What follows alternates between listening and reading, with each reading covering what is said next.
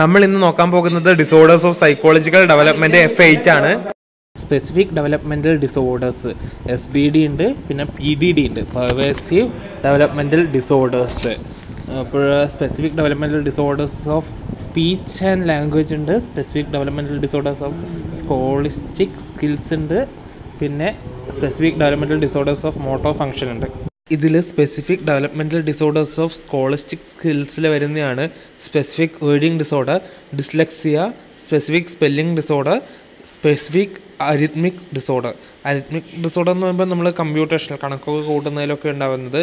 Spelling എന്ന് പറയുമ്പോൾ absence of history of specific reading disorder, അങ്ങനെയൊക്കെയുള്ള കാര്യങ്ങൾ.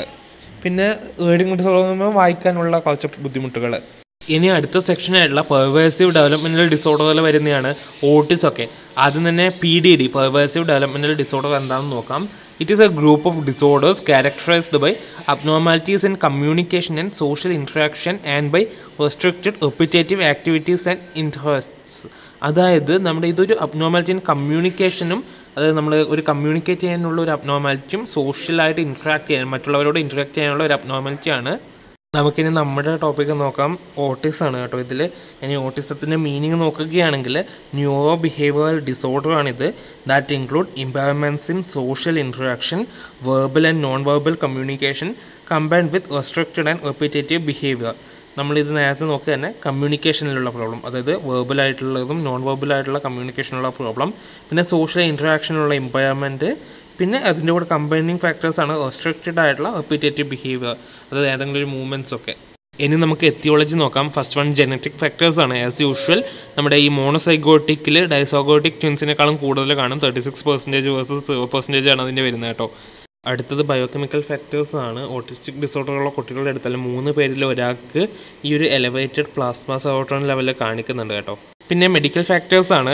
Early developmental problems, post natal neurological infections, congenital ഒബെല്ല, cytomegalo virus, fennel ketonuria and early perinatal ആസ്ഫെക്സിയ ഒക്കെ ഇതിന് കാരണമാകുന്നുണ്ട് medical factors. പിന്നെ perinatal ഫാക്ടേഴ്സാണ്. During gestation, maternal bleeding after the first trimester and meconium in the എംനോട്ടിക് ഫ്ലൂയിഡൊക്കെ ഈ perinatal ഫാക്ടേഴ്സാണ്. Pregnancy പീരീഡിൽ പലതരം മെഡിക്കേഷൻസൊക്കെ use ചെയ്യുന്ന consume ചെയ്യുന്ന അമ്മമാരിലും ഈ കുട്ടികൾ ഓട്ടിസ്റ്റിക് ഈ ഡിസോർഡർ കാണിക്കുന്നുണ്ട്. അടുത്ത എത്തിയോളജി എന്ന് പറയുന്നത് psycho dynamic and parenting influences and social environment ആണ്. Parental rejection, family breakup, family സ്ട്രെസ്സൊക്കെ ഈ ഒരു ഇതിന് കാരണമാകുന്നുണ്ട്. അടുത്ത എത്തിയോളജി theory of mind in autism ആണ്. തിയറി ഓഫ് മൈൻഡ് എന്ന് പറഞ്ഞാൽ നമ്മുടെ ഈ ഒരു ഡെവലപ്മെൻറ്റൽ പ്രോസസ്സ് വഴിയിൽ child comes to understand others minds or to anticipate what others may be thinking. അതായത് മറ്റുള്ളവർ എന്താണ് ചിന്തിക്കുന്നതെന്നൊക്കെ ഒന്ന് അറിയാനുള്ള, ഗസ് ചെയ്യാനുള്ള, പ്രിഡിക്റ്റ് ചെയ്യാനുള്ള ഒരു കഴിവാണ് തിയറി ഓഫ് മൈൻഡ്. പക്ഷേ ഈ ഒരു ഓട്ടിസ്റ്റിക് കുട്ടികളിൽ, ഓട്ടിസ്റ്റിക് ഡിസോർഡർ ഉള്ള കുട്ടികളിൽ ഈ ഒരു എബിലിറ്റി ലാക്കായിരിക്കും, അവർക്ക് ഉണ്ടാവത്തില്ല. പിന്നെ അടുത്തത് ഇലക്ട്രോ ഫിസിയോളജിക്കൽ ചേഞ്ചസ് ആണ്. Brain stem auditory evoked responses of autistic children shoved impairment in sensory modulation of at brain stem level. അതായത് ഈ ഇലക്ട്രോ ഫിസിയോളജിക്കൽ ചേഞ്ചസ് ഉണ്ടാവും, അത് ബ്രെയിനിൽ ചേഞ്ചസ് ഉണ്ടാവും. അടുത്തത് ക്ലിനിക്കൽ പിക്ചർ അല്ലെങ്കിൽ ക്ലിനിക്കൽ ഫീച്ചേഴ്സൊക്കെയാണ് ഇതിൽ ഓരോ സെക്ഷനായിട്ടാണ് കൊടുത്തിരിക്കുന്നത്. First one is behavioural characteristics ആണ്. ഇതിൽ വരുന്നതാണ് ഓട്ടിസ്റ്റിക് അലൂഫ്നെസ്, അതായത് ഒരു റെസ്പോൺസ് ഇല്ലാത്തൊരു അവസ്ഥയാണ് കേട്ടോ. അവരുടെ ഒരു പാരൻസിൻ്റെയൊക്കെ അഫെക്ഷനൊക്കെ ആയിട്ട് അവരൊരു റെസ്പോൺസും കാണിക്കില്ല ഈ കുട്ടികൾ.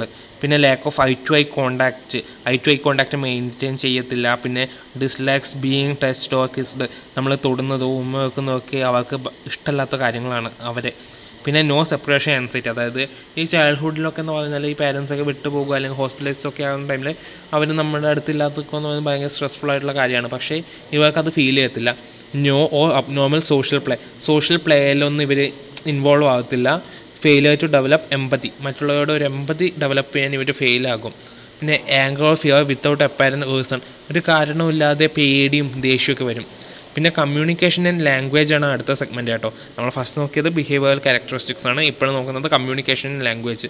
ഇതിൽ വരുന്നതാണ് gross deficit and ഡിവിയൻസ് in language development, അതായത് ലാംഗ്വേജ് ഡെവലപ്മെൻറ്റ് ഉണ്ടാകുന്ന പ്രോബ്ലംസ്, പിന്നെ no mode of communication such as babbling, facial expression, gestures, മൈം. നമ്മൾ ഈ ജസ്റ്റേഴ്സും ഫേഷ്യൽ എക്സ്പ്രഷനും ഒക്കെ എന്ന് പറയുന്നത് ഒരു നോൺ വെർബൽ കമ്മ്യൂണിക്കേഷൻ്റെ ഒരു ഭാഗം എന്നൊക്കെ പറയാവുന്നതാണ്. അവിടെ അത്തരം കമ്മ്യൂണിക്കേഷൻ ഒന്നും ഉണ്ടാകത്തില്ല. മറ്റേ കമ്മ്യൂണിക്കേഷനും വളരെ അപൂർവം തന്നെയാണ് കേട്ടോ.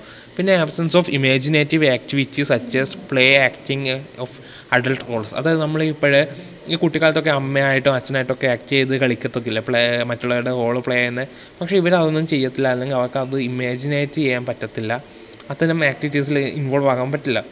പിന്നെ marked abnormality in production of speech, volume, pitch, stress, rhythm, rate etcetera.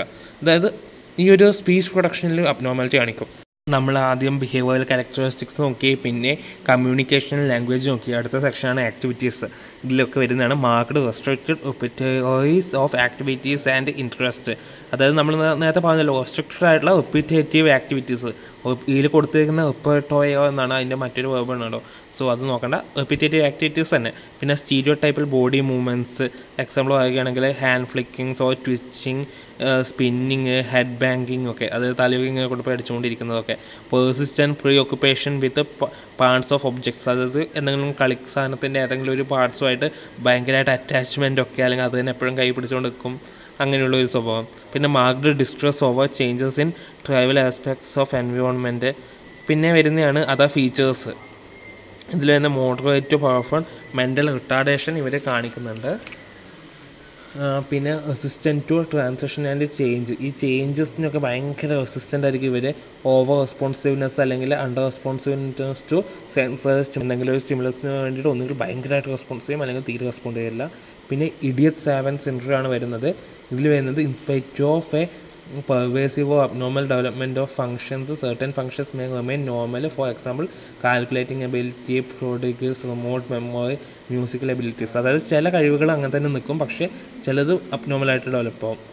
പിന്നെ വരുന്നത് കെനേഴ്സ് ഓട്ടിസ്റ്റിക് ട്രയാഡ് ആണ് കേട്ടോ. ഇതിൽ വരുന്നതാണ് autistic അലൂഫ്നെസ്, speech and language disorder, obsessive desire four സെയിംനെസ്, constitute triode characteristic of ഇൻഫൻറ്റൽ autism. അതായത് ഒരു 3 ഭാഗങ്ങളാണ് ഒരു ട്രയാഡിൻ്റെ. അത് ഇതിൽ 3ാമത്തെ ഭാഗം നമ്മൾ നോക്കുകയാണെങ്കിൽ ഒബ്സസീവ് ഡിസയർ ആണ് കേട്ടോ. പിന്നെ സ്പീച്ച് ആൻഡ് ലാംഗ്വേജ് വരുന്നുണ്ട്, ഓട്ടിസ്റ്റിക് അലോഫ്നെസ് വരുന്നുണ്ട്. പിന്നെ അടുത്ത സെക്ഷനാണ് ഡയഗ്നോസിസ്. പ്രത്യേകിച്ച് ഡെഫിനറ്റ് ആയിട്ടുള്ള ഡയഗ്നോസ്റ്റിക് ടൂളൊന്നും ഇതിനില്ല. സാധാരണഗതിയിൽ ഒരു 3 വയസ്സൊക്കെ ആകുമ്പോഴാണ് ഇത് ഡയഗ്നോസ് ആക്കുന്നത്. ഇത് ചെയ്യുന്നതെന്ന് വെച്ചാൽ നമ്മുടെ ഇതിൻ്റെ സയൻസും സിംറ്റംസ് ഒക്കെ വെച്ചിട്ട് ബാക്കി വേറെ ഏതെങ്കിലും ഈ ഒരു സൈക്കാട്രി ഡിസോർഡർ എന്തെങ്കിലും ഉണ്ടോ എന്ന് കണ്ടുപിടിക്കും.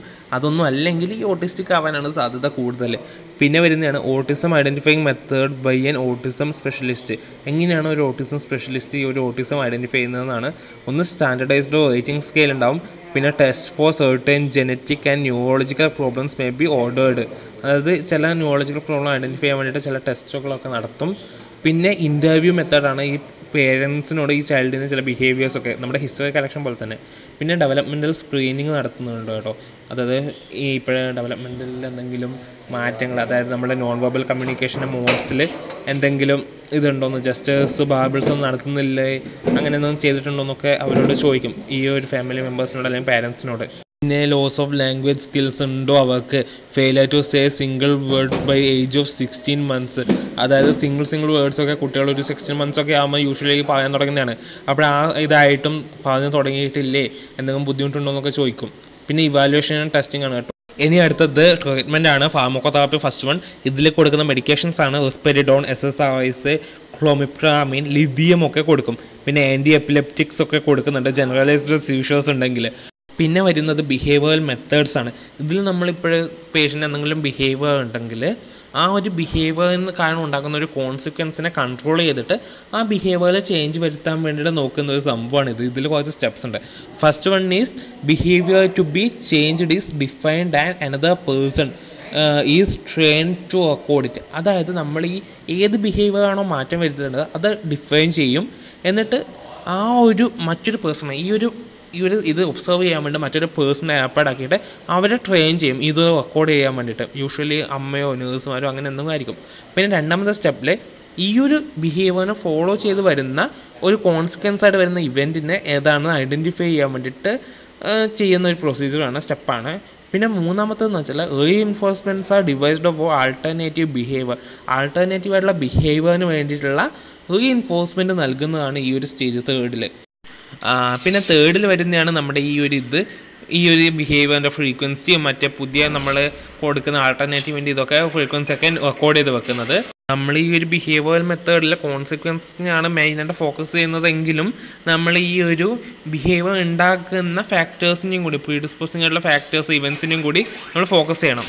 പിന്നെ വരുന്നത് special schooling, counselling, home care ഒക്കെയാണ്. പിന്നെ അതേഴ്സിൽ വരുന്നത് development of regular routine, positive reinforcement to teach self care skills, speech therapy കൊടുക്കുക, sign language teaching, behavioural technique to encourage interpersonal interaction, അതായത് ഇൻ്റർപേഴ്സണൽ ഇൻട്രാക്ഷൻ ഒക്കെ ഡെവലപ്പ് ചെയ്യാൻ വേണ്ടിയിട്ടുള്ള ഇത് കൊടുക്കുക.